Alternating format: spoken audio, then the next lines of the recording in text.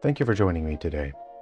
The year is 2025. Over the past decade, the game development industry has grown into a space where people can pursue game development as a career on their own, in their own way.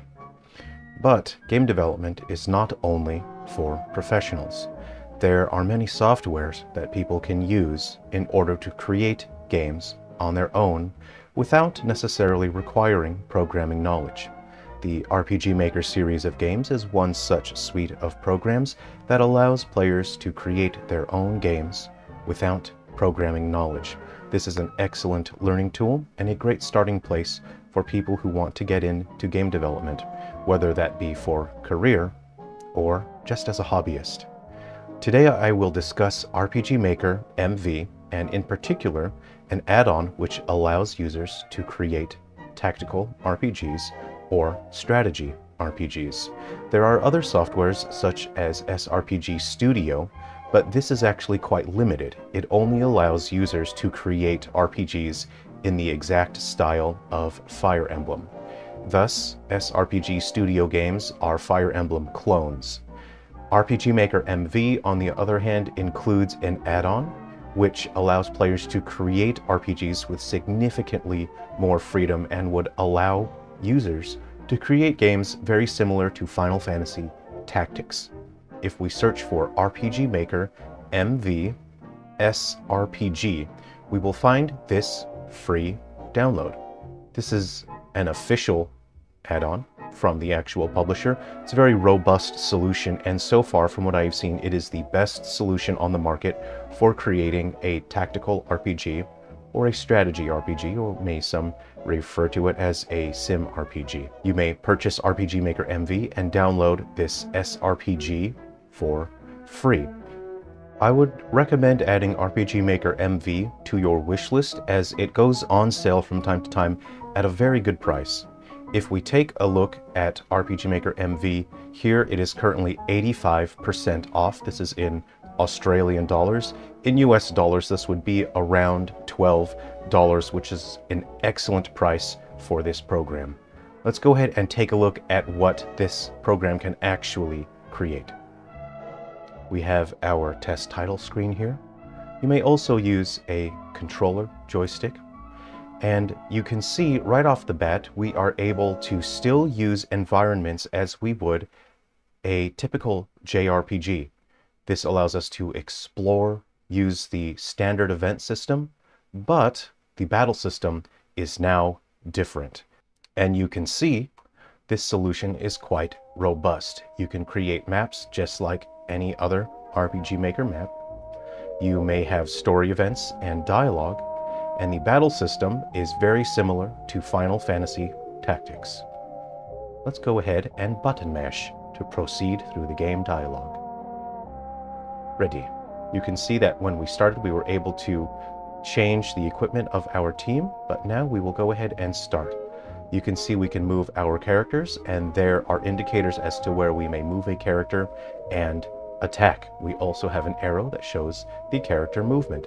All of this programming is done for you. You don't need to do any extra work in order to use this functionality. Simply use the template project. We have access to MP and TP, and we can use all our different skills here. Let's go ahead and see what happens if we perform a standard attack upon the enemy. You can see that we have percentages in terms of our accuracy, and we have a predicted amount of damage. This is similar to Final Fantasy Tactics. Let's hit the fight button. You can see that you can employ animations, so you can see your characters perform their attacks and magic spells. Looks like we have a character with some ranged abilities here. Let's go ahead and move this. We have load, magic bullet, or magic gun. Magic gun opens a menu which allows us to select a skill or a magic spell. You can see this is different from the previous character who had a simple attack command. This action allows us to hit targets from a distance. This is very different from SRPG Studio, which is mechanically extremely simple and again is basically a Fire Emblem clone. This system gives you significantly more creative freedom, so if you can think it up for a tactical RPG, there's a very good chance that you will be able to bring your vision into reality with a bit of work. You can see that we also see a report and readout on the amount of experience that we gain. If we click on this character, are we able to see the equipment? Yes. Are we able to change equipment mid-battle? It would appear so. Wow. That's quite useful. We can also use the Optimize button. We may also use items. Let's go ahead and click on Miracle. Wow. Healing abilities. You can see we can specify magic spells that can affect multiple targets, like Final Fantasy Tactics. Let's see what other abilities we have. Wow, this all looks so fantastic. Uh-oh. Looks like I don't have enough TP in order to perform Judgment. You can see that abilities here, indicated by the color, either blue or green, consume either MP or TP. In general, MP stands for magic points or mana points, and TP generally stands for toilet paper. There are status effects, so you may feel free to come up with all kinds of unique and interesting implementations of the RPG genre, specifically the tactical RPG genre, in order to create an interesting experience for your players. This concludes this part of the demonstration. Let's now look at the game engine itself and take a look at how you can create your skills and equipment alongside your characters and enemies. Now, you might be wondering, how do you use the SRPG Gear?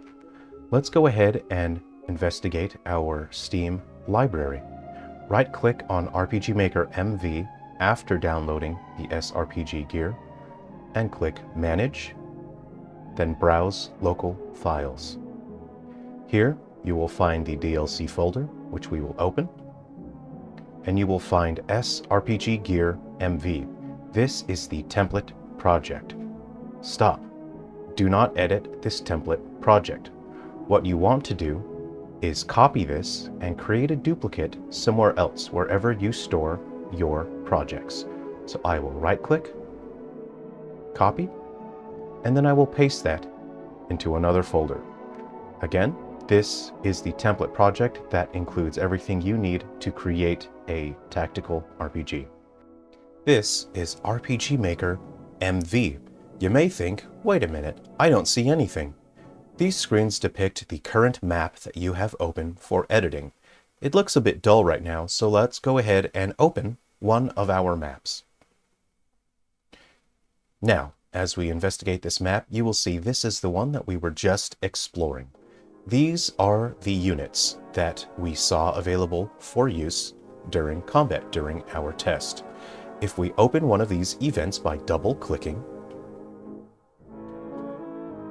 we can take a look at the scripts that we have here. The notes are very important. This is how we identify the type of unit this is.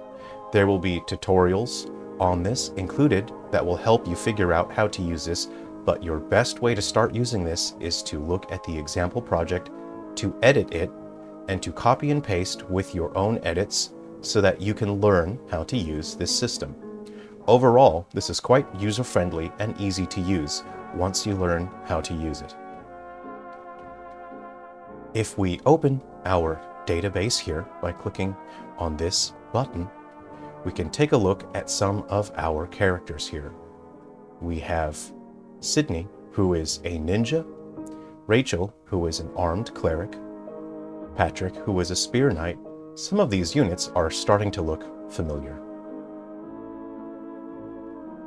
Ah, here's Rufus, our magic gunner. This was the unit that performed his actions second during our test run. Let's go ahead and take a look at our classes, which allow us to designate the graphics and the battle performance for those characters. A class can be defined thusly.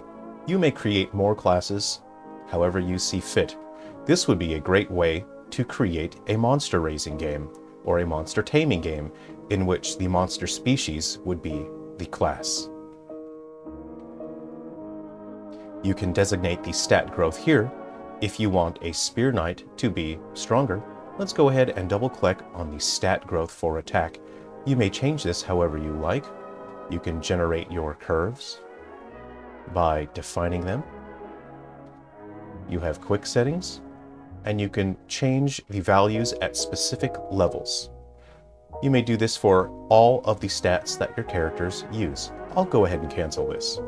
You can see that if we look at the witch's attack stat is quite low, but her magic attack is higher. This is typical of a modern video game. Let's take a look at our skills.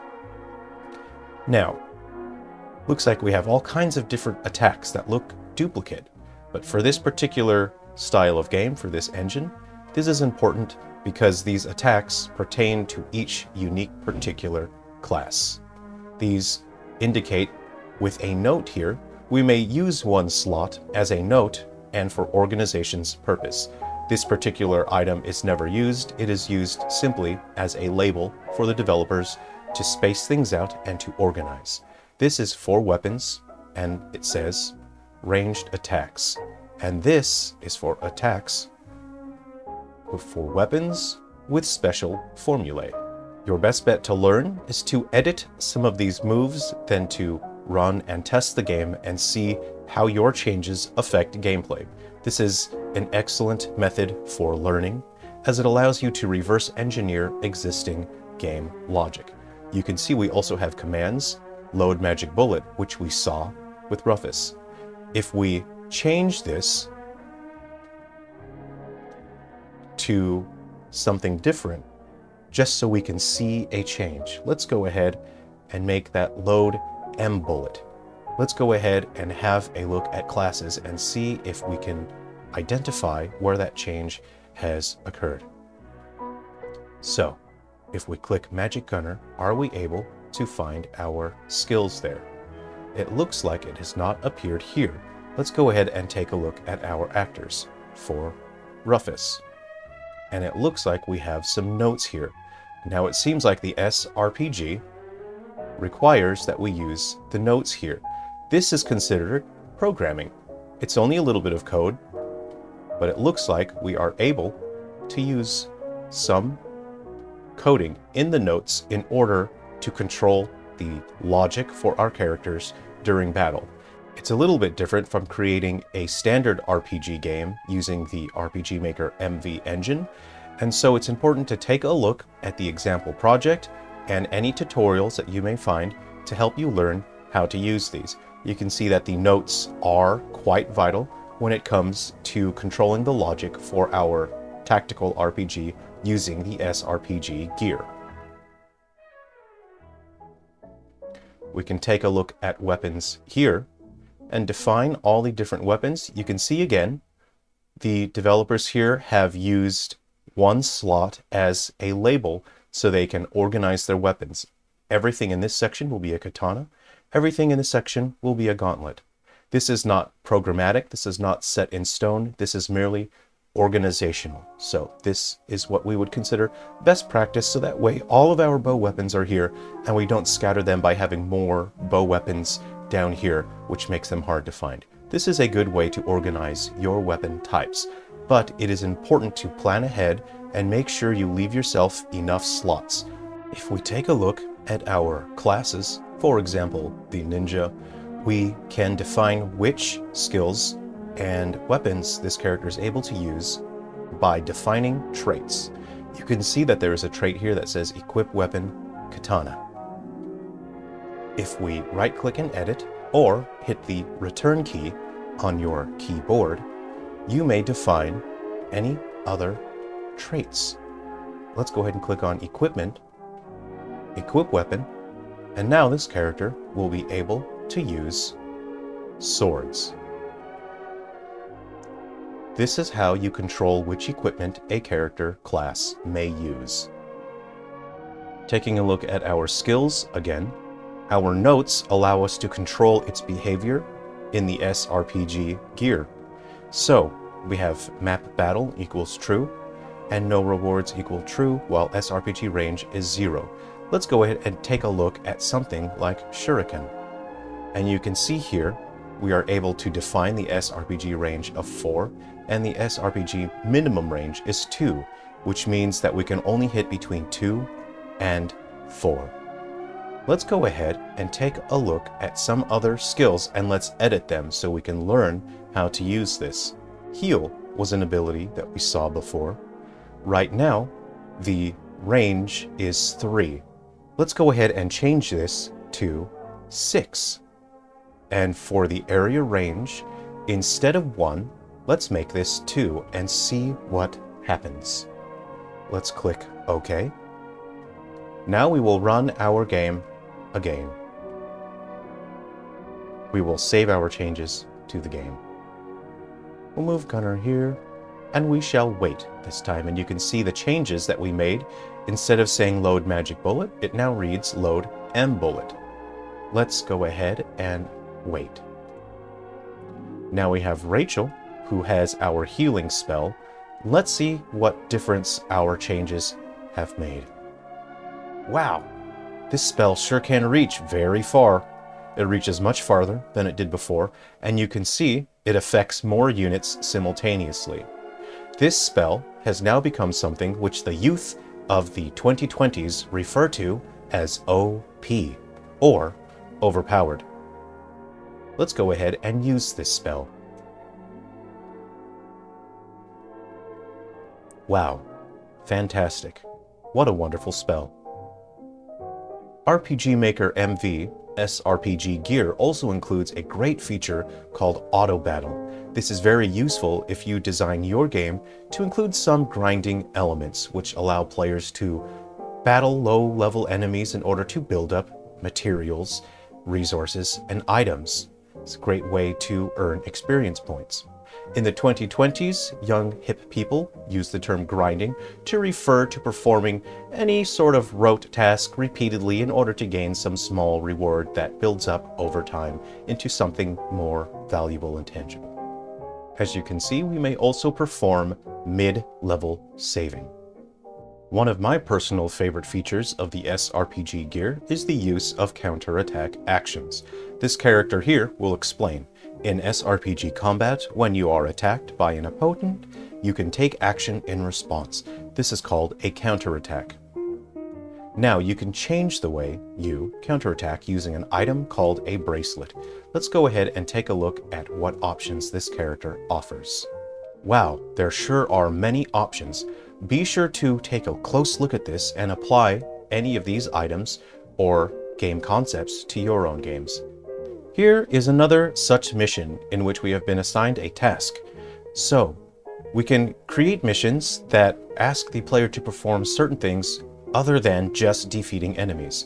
Here we have the victory condition of obtaining 3 herbs, and the defeat condition is defined as all friends are dead, which will happen to you one day. It will. There's no avoiding it. Be ready for it.